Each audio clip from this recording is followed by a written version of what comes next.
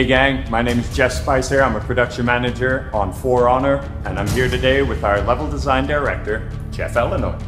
Hi guys. Today we're very proud to be giving you a sneak peek of a new IP from Ubisoft Montreal, For Honor. This game puts you on the battlefield with 3 great warrior legacies, knights, Vikings, and samurai. You ready? Let's fight!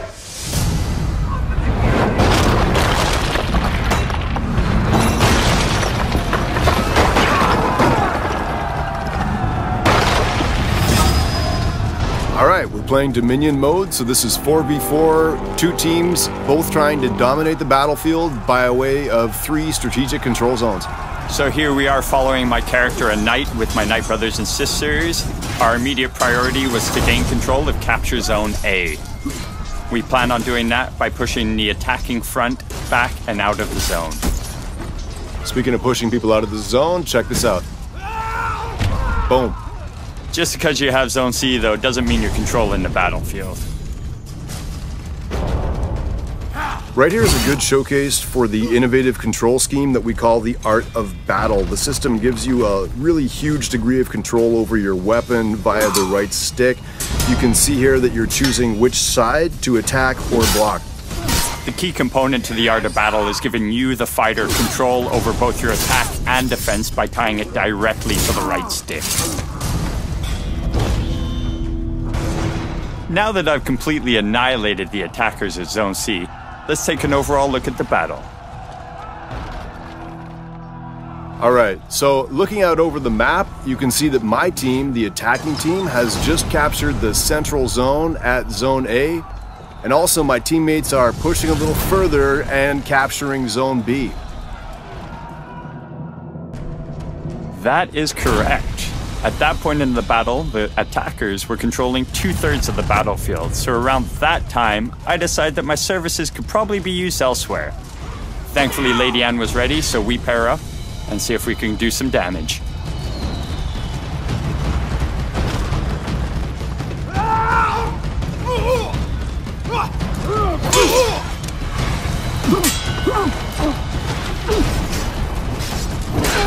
Isn't this the one? Oh no.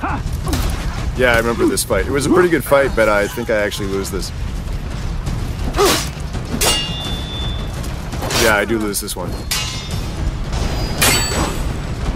Yeah, you do lose here. I'm pretty sure you don't just lose the fight, though. You lose your head, eh, bud? Ugh. Alright, after that embarrassing little incident, here we are over in the attacking team side of the map. I'm playing as the samurai assassin. We went forward in time a little bit. You can see the score has changed. Both teams are over 1,000, which means that both teams are breaking the enemy team, preventing them from respawning. That's why you see little icons and player names at the side of the screen.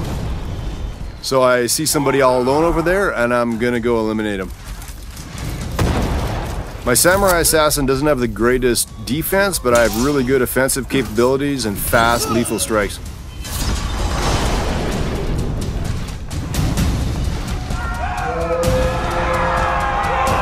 I do love these high spots in the map. This is useful for me trying to find my next target.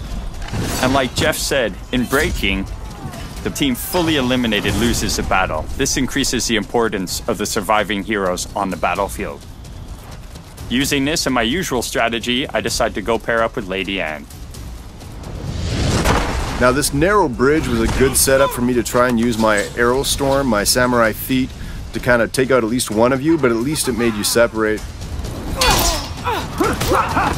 And gave Lady Anne the opportunity to completely fail the Brotherhood. I like how this next part goes. You may win this battle, but you're far from winning the war. And that's a match. For more info, or to be amongst the first to play, visit forhonorgame.com.